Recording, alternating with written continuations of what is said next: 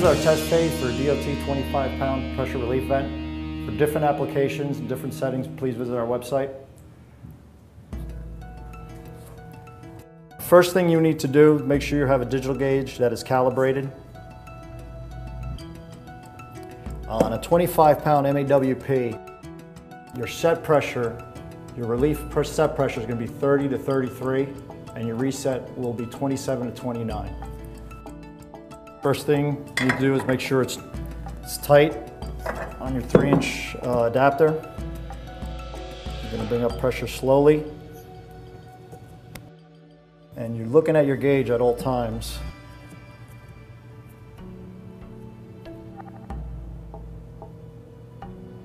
So you want to make sure it cracks at 30 psi, between 30 and 33.